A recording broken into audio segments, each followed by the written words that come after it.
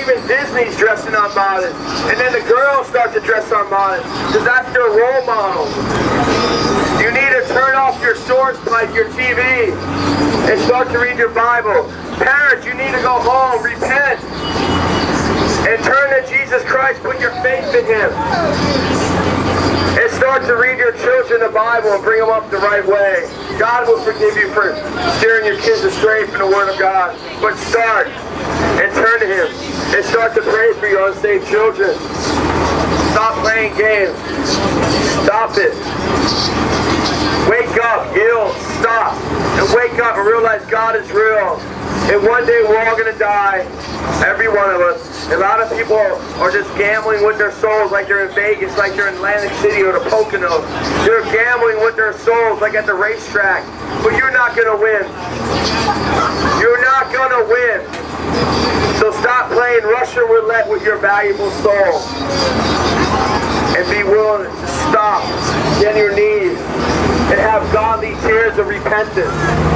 Have godly tears of repentance where you want to turn from your lifestyle and turn to Jesus Christ. Put your faith and hope in Him, your total trust. You put your faith in Jesus Christ like jumping out of an airplane with a parachute. It will break your fall. That's what you want to do. Turn to Him today. Turn to Jesus Christ and have life. Stop it. Wake up. Turn. Surrender. Cry out. Call out. On the name of Jesus Christ, you shall be saved. There is no name under heaven which a man or woman can be saved except for Jesus the Messiah. No other name under heaven can save your soul from hell. No other name under heaven. There's only one name under heaven. It's Jesus Christ. Jesus said He is the way, the truth, and the life. No man comes to the Father but through Him. He didn't say Allah. He didn't say Buddha. He didn't say your rosary beads.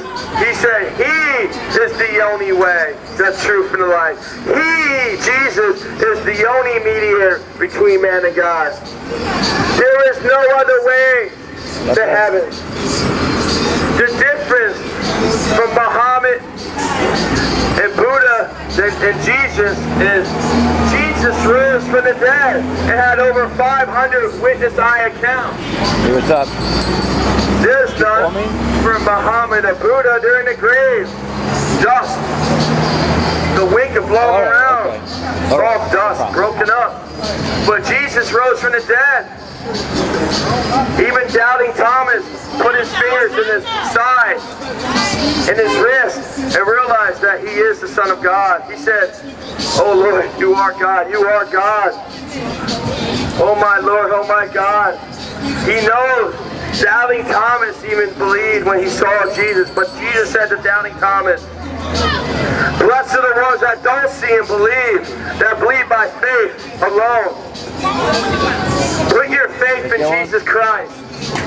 You put your faith in money, job, higher education, then it can disappear and be gone forever. But are you willing to put your faith in the Messiah? Are you willing to turn to Him? Huh? People put their faith in so much. Are you coming to Newark? It's so sad our standards are so wrong. We want to protect the whales, and we want to protect the seals, but we got abortion clinics all over the country killing innocent babies right now. As we talk all over the world. The abortion clinics make Hitler look like a Sunday school teacher. It's horrible. The thing is that we need to turn to Jesus Christ and let Him change our life, where we want to take a stand against that stuff. Homosexuality, against abortion, against prejudice.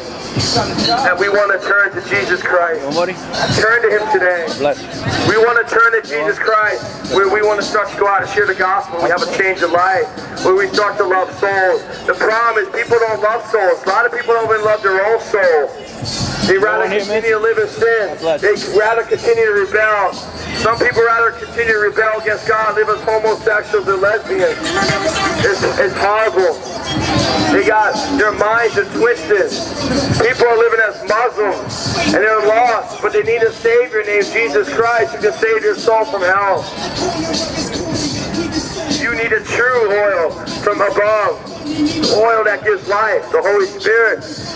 You need a true oil that makes the light shine. Hello? You need the Spirit of God in you. A lot of people don't have the Spirit of God in them. They got the spirit of liquor. They got the spirit of false gods in them, like Allah and Muhammad. You got to repent of that sin and turn to the true God that died on the cross for you, that laid his life down for you. Jesus Christ died for us to set us sinners free, that we don't have to suffer in hell.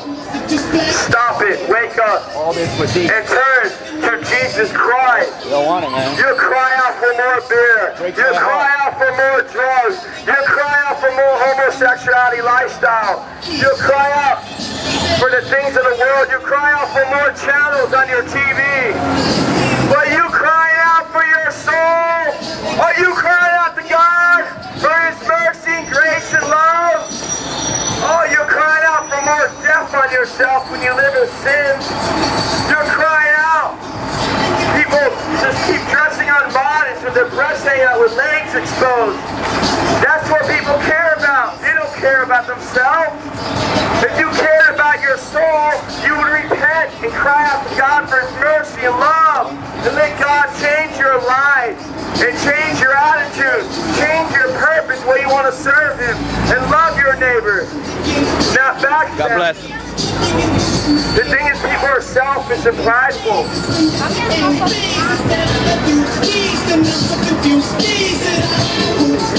Lose the pride. Humble yourself. Would you trust and turn in to Jesus Christ, who can save your the soul only way, from hell. I'm going to see you all get saved in Newark. You're the only one who died for your sins, man. I don't want to see you die in your sin. I don't want to see you die being disobedient to mom and dad. I don't want to see you die as an unmodest dressed woman. I don't want to see you die as a homosexual or drunkard or liar or thief. That's why we come here to preach the truth, to repent and turn to Jesus Christ, who can set you free. I don't want to see you die in your sin and your unrighteousness. Turn to Jesus, who can set you free. I don't want to see you die as being prejudiced. I don't want to see you die. I don't want to see you die as a homosexual or sodomite. I want to see you get saved by Jesus Christ. I want to see you put your faith and hope in him today. It's like me throwing a life vest at you, and you're trying to throw it to you, but you won't reach it. I'm throwing a life vest to you to save you from the drowning water. But you're drowning in your sin.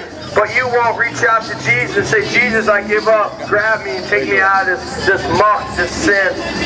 And Jesus says, I paid the price for you.